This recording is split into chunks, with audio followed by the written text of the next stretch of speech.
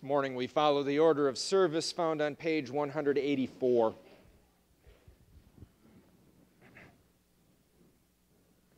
In the name of the Father, and of the Son, and of the Holy Spirit.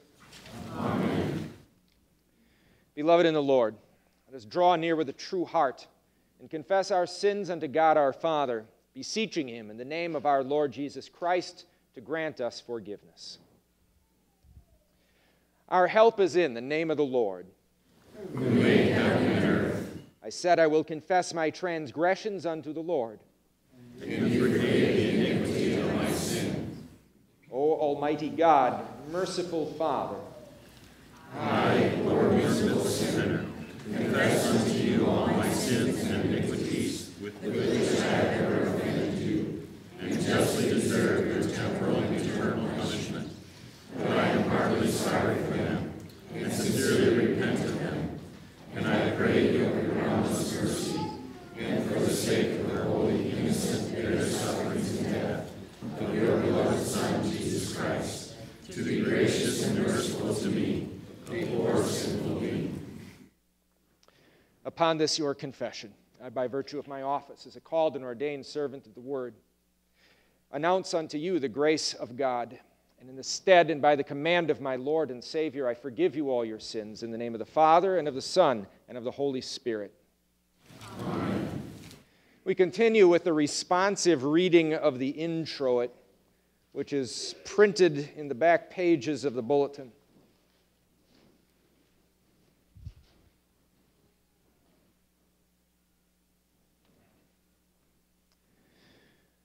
Oh, that you would rend the heavens and come down. I wait for the Lord, my soul waits. And in His word I hope. My soul waits for the Lord more than watchmen for the morning. More than watchmen for the morning. O Israel, hope in the Lord, for with the Lord there is steadfast love. And with Him is plentiful redemption. And He will redeem Israel From all his iniquities. Glory be to the Father, and to the Son, and to the Holy Spirit, as it was in the beginning, is now, and will be forever. Amen. Oh, that you would rend the heavens and come down. The mountains might quake at your presence.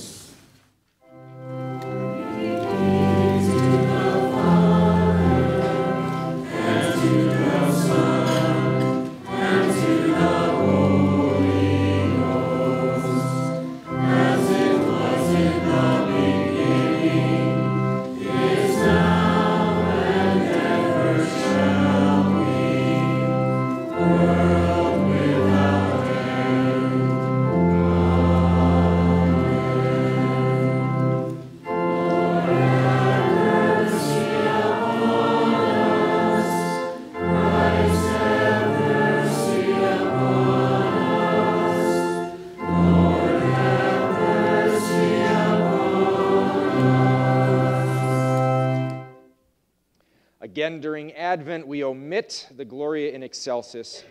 We continue with the salutation and collect on page 189. The Lord be with you.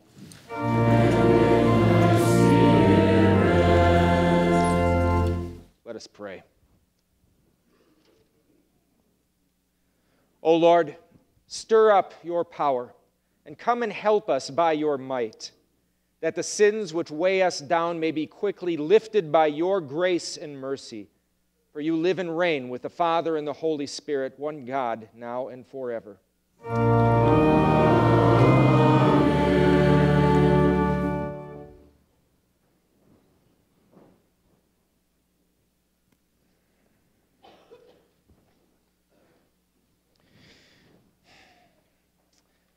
Our Old Testament reading for this morning comes from Isaiah in the 7th chapter. Moreover, the Lord spoke again to Ahaz, saying, Ask a sign for yourself from the Lord your God. Ask it either in the depth or in the height above. But Ahaz said, I will not ask, nor will I test the Lord. Then he said, Hear now, O house of David. Is it a small thing for you to weary men? But will you weary my God also? Therefore the Lord himself will give you a sign. Behold, the virgin shall conceive and bear a son, and shall call his name Emmanuel. Curds and honey he shall eat, that he may know to refuse the evil and choose the good. For before the child shall know to refuse the evil and choose the good, the land that you dread will be forsaken by both her kings. The Lord will bring the king of Assyria upon you and your people and your father's house, days that have not come since the day that Ephraim departed from Judah. This is the word of the Lord. Thanks be to God. Our epistle reading we find in Romans, the 1st chapter. Paul, a servant of Jesus Christ, called to be an apostle, separated to the gospel of God, which he promised before through his prophets in the Holy Scriptures, concerning his Son, Jesus Christ our Lord, who was born of the seed of David according to the flesh, and declared to be the Son of God with power according to the Spirit of holiness, by the resurrection from the dead. Through him we have received grace and apostleship for obedience to the faith among all nations for his name, among whom you also are the called of Jesus Christ.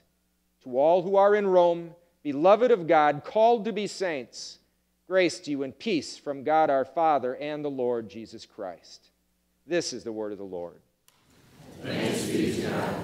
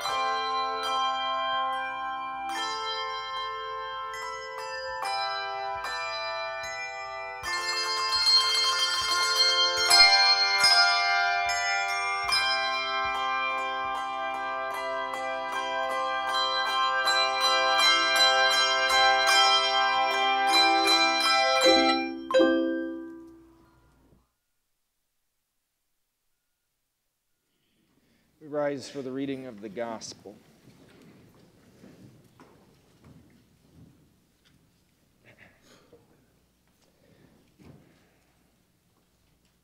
The Holy Gospel according to St. Matthew, the first chapter.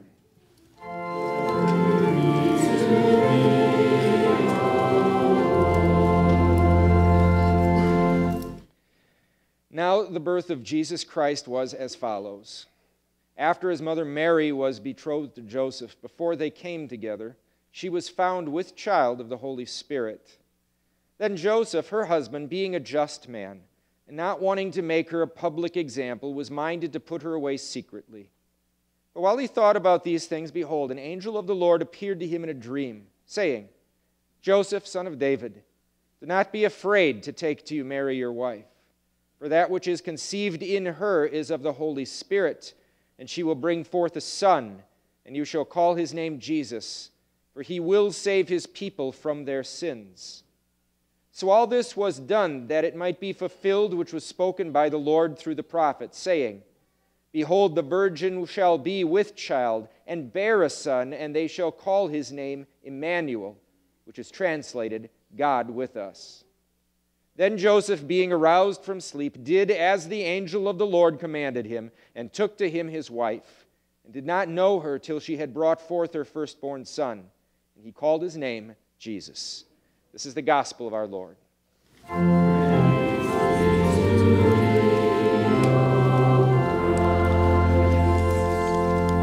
We confess our saving faith together with the words of the Nicene Creed. I believe in one God, the Father Almighty, maker of heaven and earth, and of all things visible and invisible, and in one Lord Jesus Christ, the only begotten Son of God, begotten of his Father before all worlds, God of God, light of light, very God of very God, begotten, not made, being of one substance with the Father, by whom all things were made, who for us men and for our salvation came down from heaven, and was incarnate by the Holy Spirit of the Virgin Mary, and was made man, and was crucified also for us under Pontius Pilate. He suffered and was buried, and the third day he rose again, according to the Scriptures, and ascended into heaven, and sits at the right hand of the Father. And he will come again with glory to judge both the living and the dead, whose kingdom will have no end. And I believe in the Holy Spirit, the Lord, the giver of life, who proceeds from the Father and Son, who with the Father and the Son together is worshipped and glorified, who spoke by the prophets. And I believe in one holy Christian and apostolic church. I acknowledge one baptism for the remission of sins, and I look for the resurrection of the dead and the life of the world to come. Amen.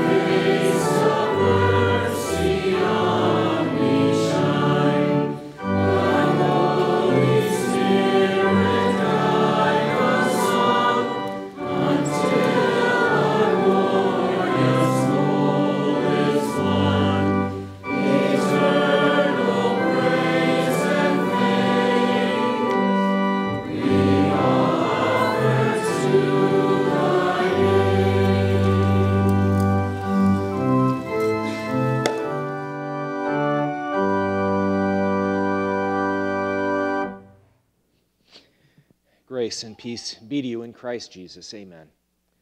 Our text this morning is from the epistle reading, Romans 1:1. Paul, a bondservant of Jesus Christ, called to be an apostle, separated to the gospel of God.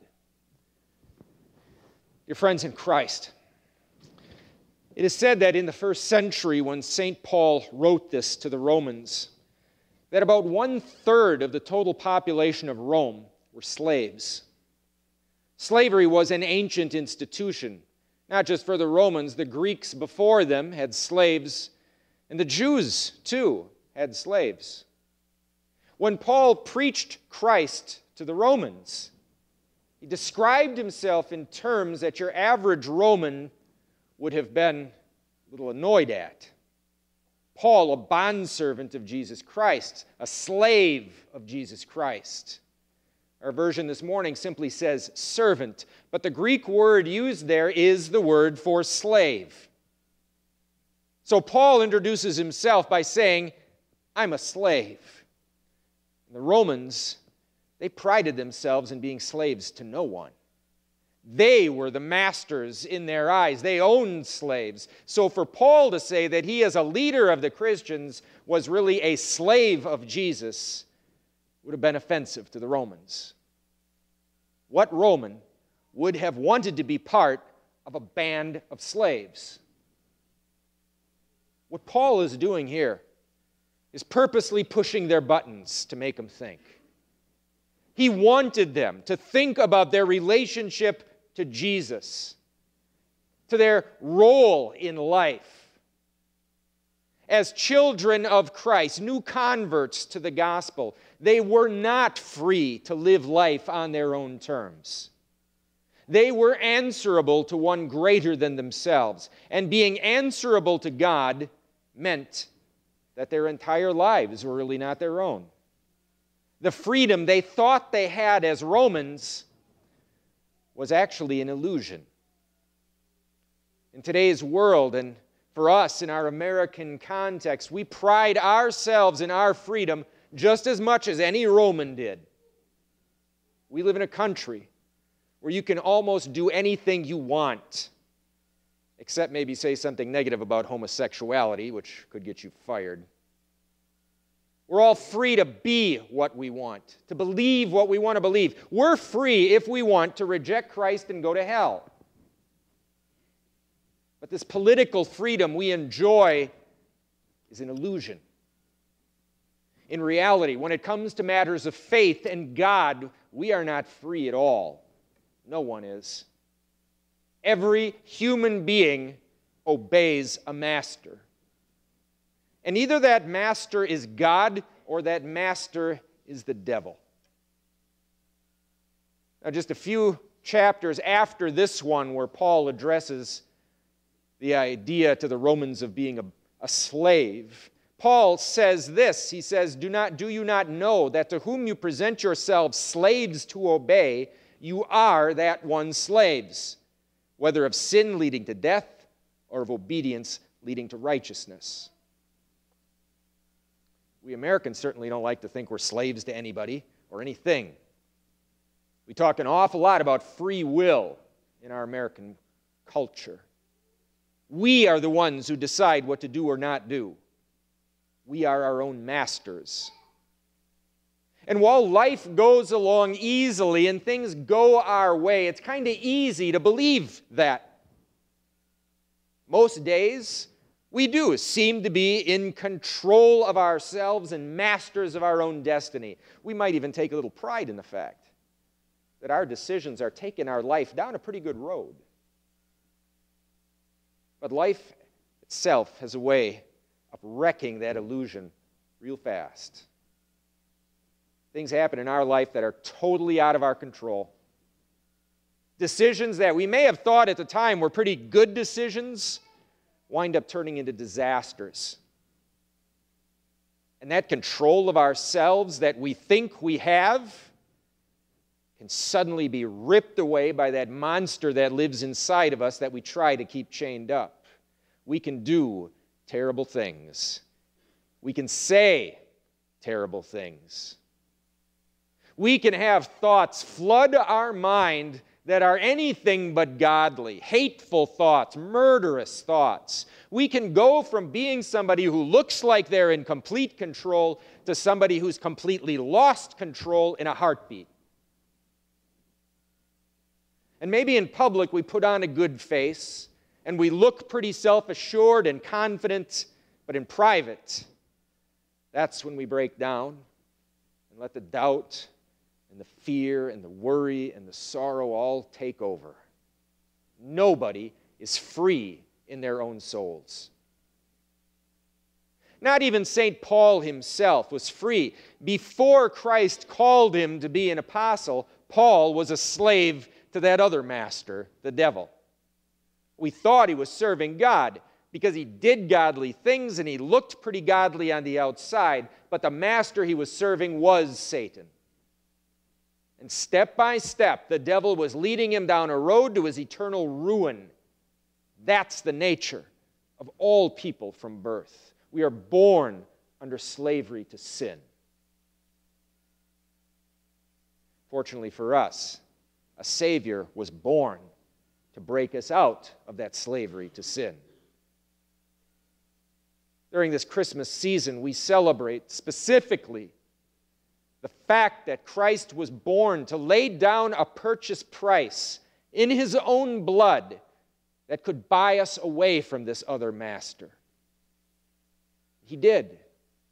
He lived and he died. He gave himself into a horrible death so that we could no longer be slaves to our own destruction. But he didn't just kind of set us free to go out there and do as we will. Instead, he made us his servants. But the new servitude we have to Christ, the servitude St. Paul presents to the Romans, does not at all feel like slavery. Being a slave to our God winds up actually being a liberating experience. As Paul describes himself again, he says, Paul, a servant of Jesus Christ, called to be an apostle, separated to the gospel of God. Being a slave to the one true God meant being separated to the gospel. Separated from domination and control of sin, and separated into God's forgiving love. That gospel that St. Paul presents to the Romans is the gift of God's forgiving, saving love. A gift even of sonship. So we are slaves in one sense, inasmuch as we now live under a master, but we also are given full rights as sons. So this is not a normal slavery. This is a very different kind of servitude. As a redeemed and forgiven people, washed clean by Christ, claimed by him and made his own, we do live under the will of another. But now our new master, our heavenly Father, his will is first of all to serve us. He turns that whole slavery thing around. He serves us by giving us that which we would be lost to him if we didn't have. He gives us his forgiveness. He gives us his whole kingdom. He washes us clean of the filth of this world so we can stand before him, even as we do today, as a people without spot or blemish. Today you confessed your sins. Today God said to you, your sins are forgiven. And in a real sense, in his eyes, they're gone. You're a holy people, forgiven, restored to God. That is something more than slavery. That is adoption. I think Paul uses the idea of slavery because he wants the Romans to understand the true involving nature of being a child of Christ. Romans, and I think many Americans like them, don't see God as the essence of our everyday existence. God tends more to be the place you go to feel better when you're down or find comfort when you're scared by, say, death or something.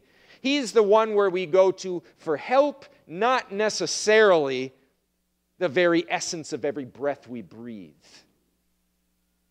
But Paul wants the Romans to understand that their new Christian faith has immersed them in the very heart of God every minute of every day, in everything they do, and in everywhere they go. They are bound to God, heart, mind, and soul, like a slave is bound to a master. And my friends, that is true for us. We live every moment of every day, everywhere we are, in the house of our heavenly master. But our obedience to this master is not a burden as normal slavery would be. Jesus says, "Come unto me, all who are weary and heavy laden, and I will give you rest. Take my yoke upon you. Learn from me, for I am gentle and lowly in heart, and you will find rest for your souls. For my yoke is easy and my burden is light." We are liberated under this master. We are freed from our sin, freed even from that part of ourselves that would self-destruct. We are given a better path in life to walk, a path that is not filled with regrets and shame. There's maybe no more better example for us of this kind of servitude than what we see in the gospel reading this morning. When the angel came to Joseph, Joseph is a marvelous example. Joseph's desire at first, when he found out Mary was with child, was to divorce her. Obviously, she had been with someone else while she was engaged to Joseph. God came to Joseph, however, and told him to deny his own will, to take Mary as his wife, because the child she was carrying was God's son. Now, for Joseph, obeying God carried certain consequences. Because to everybody else, it was going to look like Joseph was the one that got Mary pregnant. Joseph was a godly man. He was chaste and honest.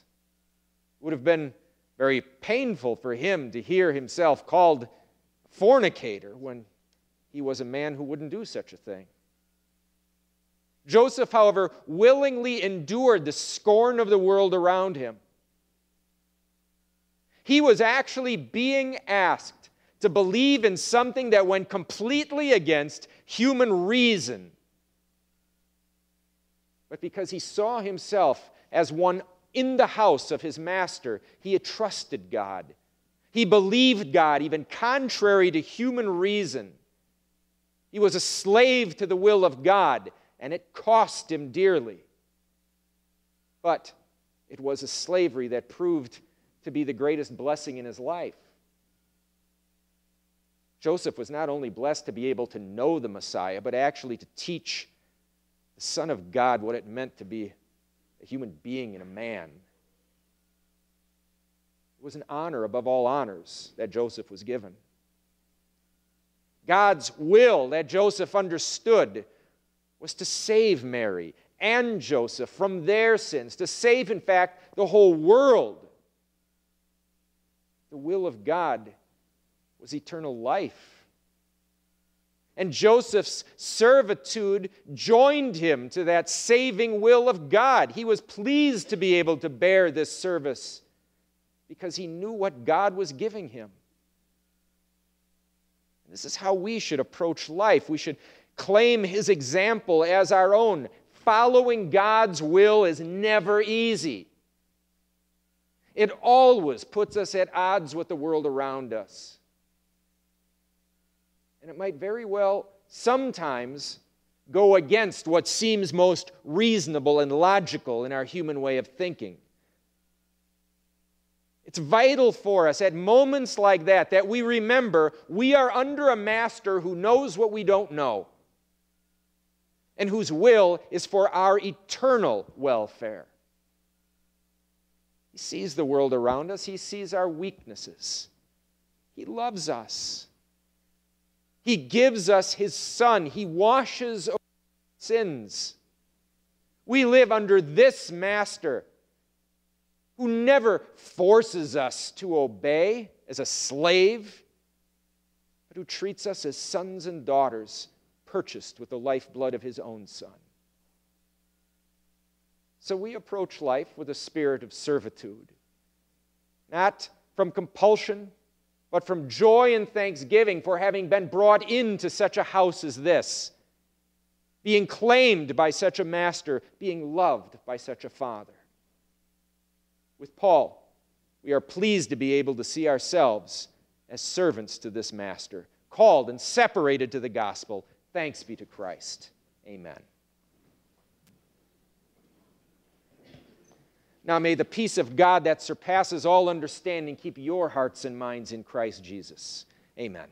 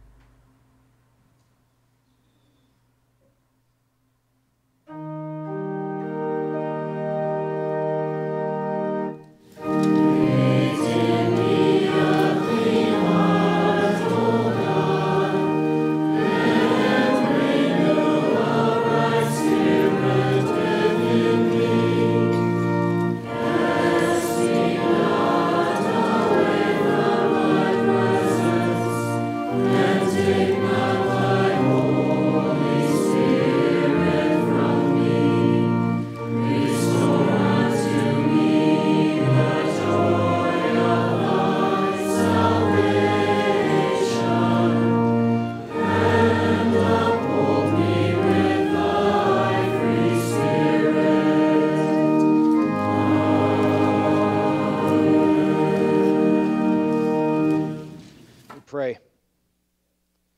O Jesus Christ, Word of God made flesh, we thank and praise you that through the Holy Spirit you have directed our hearts to bow before you in faith and service. You are indeed our God made flesh, our sin-bearer, our substitute who has brought us into the household of God and made us children of the Father. O Savior of the world, we pray that you might send your Holy Spirit out throughout the world so that every sinner may hear of your work and find your forgiveness and rest from sin and hell. Fill us with your Holy Spirit.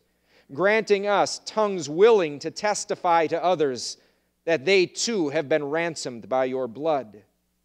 Lord God, we pray that you might increase the faith of all of us, so that with your help we might be able to chase worries away and not give in to fear or doubt, but that our every sinful desire might be subdued by your grace, and our spirits changed into spirits of joy and hope.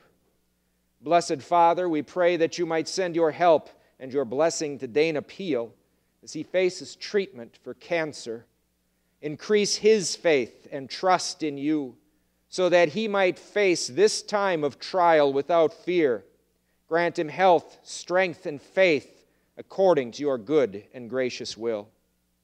And finally, Lord God, we pray that you might bring all of us safely to yourself in heaven, where together with all your saints we will gladly sing our praises to you throughout the endless ages. We ask all this, knowing that as our Lord and Savior, you do hear us. In Jesus' name, amen. We continue on page 194. The Lord be with you.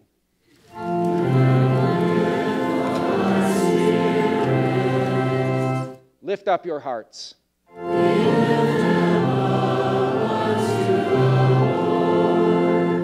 Let us give thanks unto the Lord our God. It is meet and right so to do. It is truly good, right, and salutary that we should at all times and in all places give thanks to you, Holy Lord, Almighty Father, everlasting God, through Jesus Christ our Lord, whose way John the Baptist prepared, proclaiming him the promised Messiah, the very Lamb of God who takes away the sin of the world, and calling sinners to repentance, that they might escape from the wrath to be revealed when he comes again in glory. Therefore, with angels and archangels, with all the company of heaven, we laud and magnify your glorious name, evermore praising you and saying,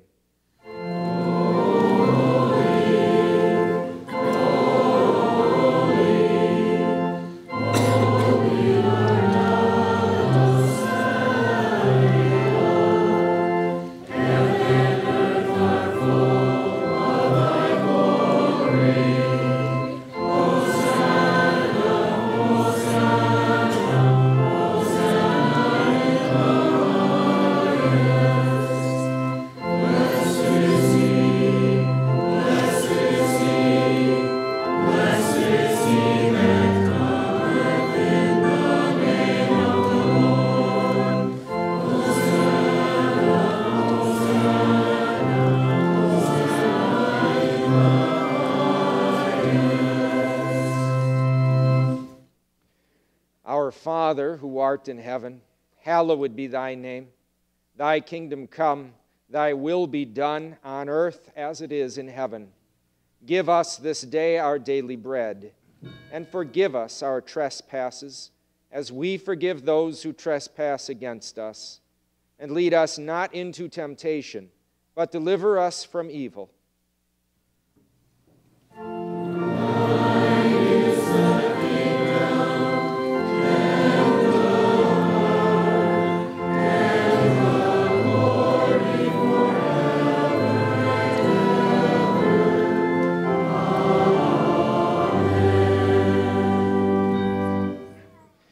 Our Lord Jesus Christ, on the night when he was betrayed, took bread. When he had given thanks, he broke it and gave it to his disciples and said, "Take, eat. This is my body, which is given for you. This do in remembrance of me." After the same manner also, he took the cup after supper. When he had given thanks, he gave it to them, saying, "Drink of it, all of you. This cup is the New Testament in my blood, which is shed for you for the remission of sins. This do as often as you drink it in remembrance of me." The peace of the Lord be with you always.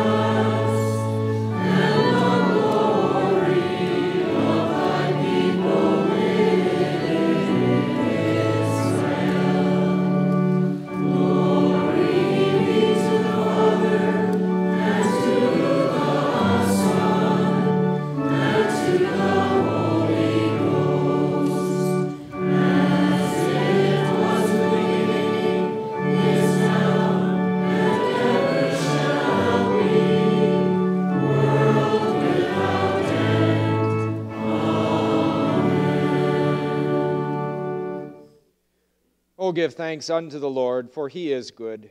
Let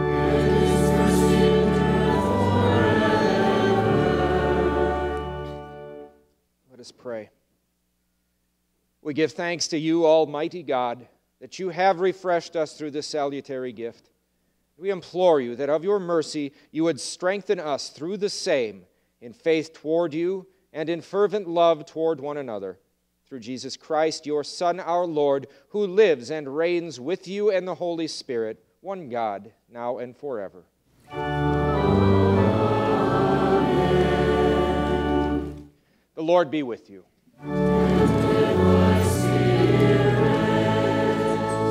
Bless we the Lord. The Lord bless you and keep you. The Lord make his face shine upon you and be gracious unto you. The Lord lift up his countenance upon you and give you his peace. Amen.